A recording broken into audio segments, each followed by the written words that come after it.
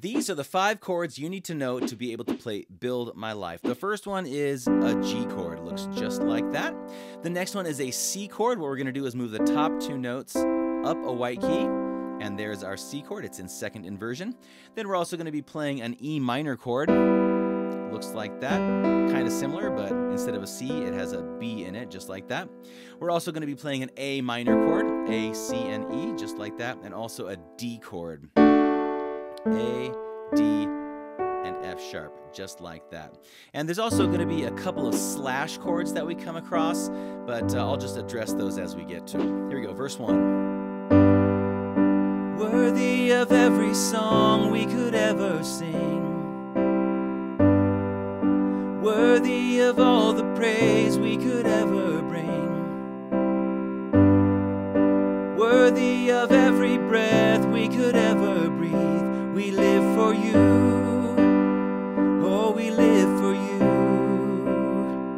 All right, in verse 2, Jesus, the name above every other name, those are the same chords as verse 1. So we're just going to skip that for now and dive right into the chorus. Here we go. Holy, there is no one like you, there is none beside you. Okay, here's our first slash chord, a G slash D. What that means is play a G in the right hand and a D note in the left hand, just like that.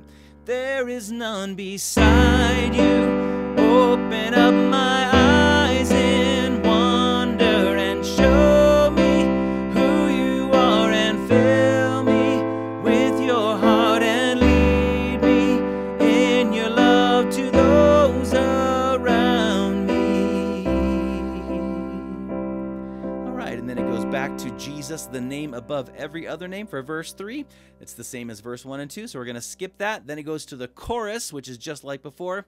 Then it does this little turnaround from a C to a D into the bridge, so we're going to pick it up right there. Here's the C chord, then to the D chord. Now here's the bridge.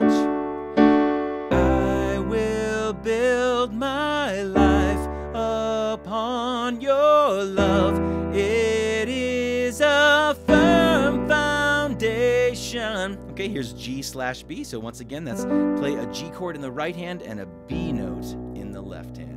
Firm foundation, and I will put my trust in you alone, and I will not be shaken. And you can go back, play the bridge another time or another couple of times, then go back to the chorus, finish that out.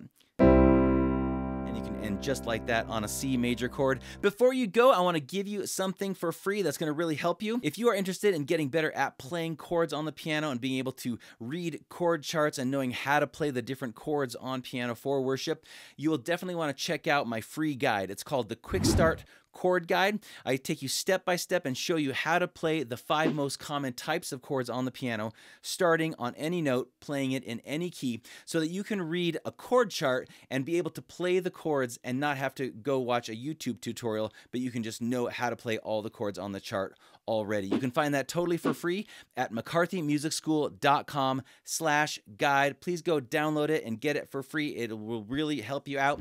Otherwise, let me know in the comments what the next song you'd like me to teach is, and please like this video and subscribe to my channel. It really helps me out. Otherwise, I will see you in the next one. Here we go.